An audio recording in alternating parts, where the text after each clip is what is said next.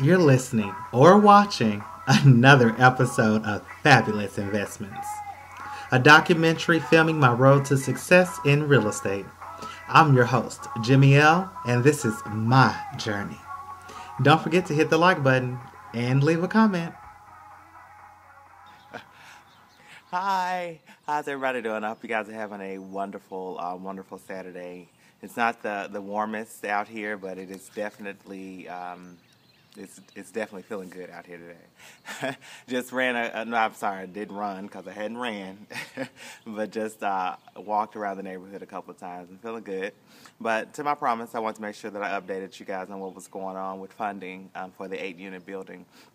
I'm still looking for funding. I've been in contact at this point with probably well over 10 to 15 different representatives, and the bulk of them are coming back and telling me that they're wanting an additional down payment. And again, I don't have that right now. I did go back and refer to one of the older ladies that originally told me that I only needed to have 8 to 10% down. But anyway, I went back. Her name is Pamela. I went back to speak to her, mostly via text, but back to speak to her to say, hey, I have this money, I need you to find me someone. She, of course, wants me to have an LLC, which, again, is really not a big problem. But the more I began to talk to her, the more it seemed like she was getting agitated with me. And I don't know. I'm like, we all in here to, of course, learn and make money, I guess, and to have a business. And I don't know. It kind of came off kind of harsh. So I'm going to try to talk to her over the phone and see if that is still the case. If it is, I'm probably not going to do business with her. And I'll just keep saving, and maybe miss out on this property and find another one that'll be more suited for me, if that is the case. And again, it was just so much. So she wanted me to do the contract first, which means that I have to basically pay a lawyer a couple $100 just to get a contract on this place.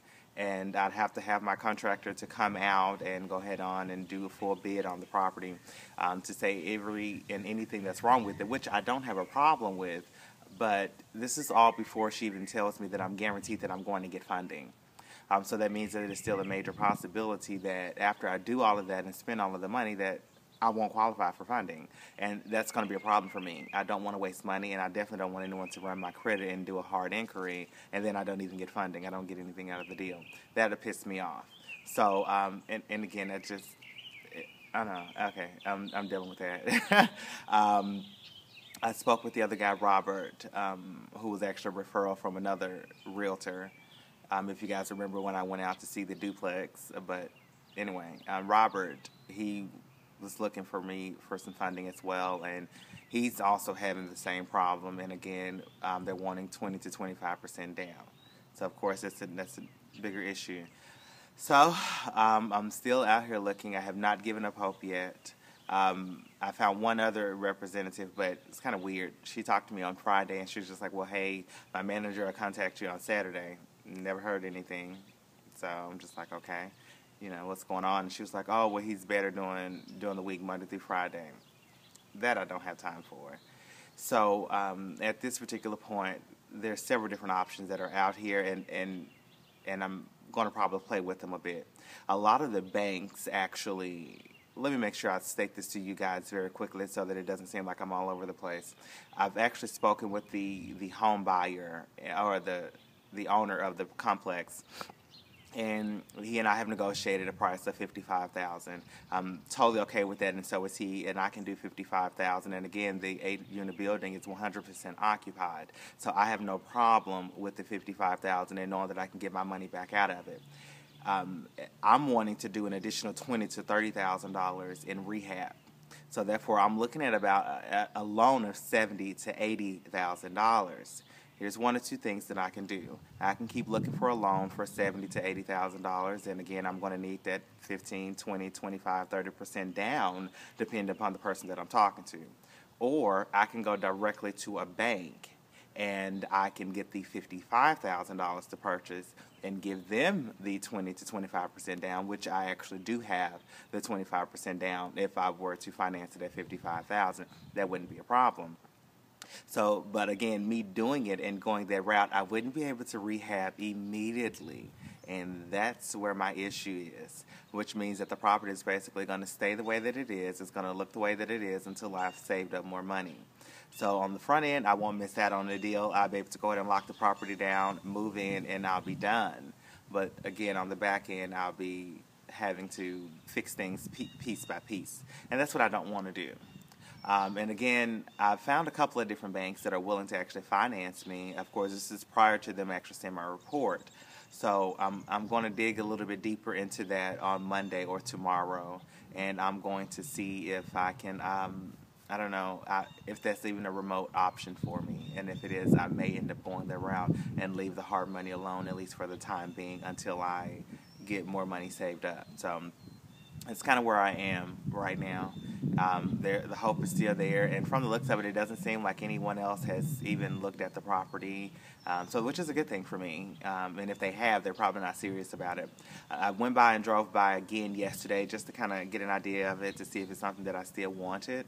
And I do. I definitely still want it. I saw a couple of gang graffitis on the side, which is kind of weird, and I just, kind of uneasy about it. But the more I looked at the property, the more I saw that, hey, it's something going on. And, it's not the best part of town. It's not the best area. But regardless to say, it is what it is.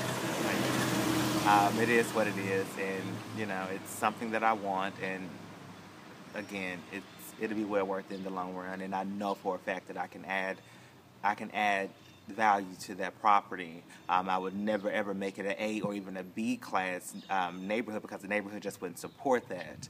But I do know for a fact that I can raise the value from where it is now. It really just looks like there's so much wrong with that property that it just hadn't been taken care of. And I will say that the people that most likely will continue to rent there probably will rent there for years.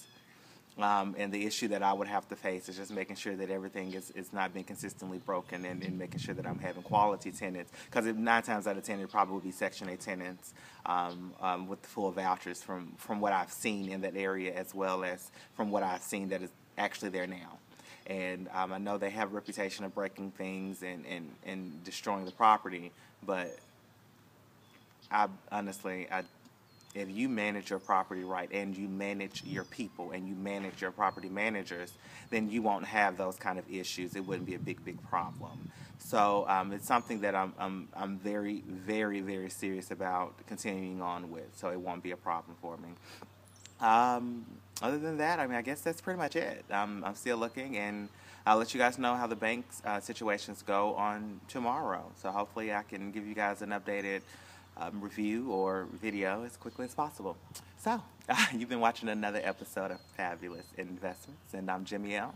See you guys on the next episode. Love you.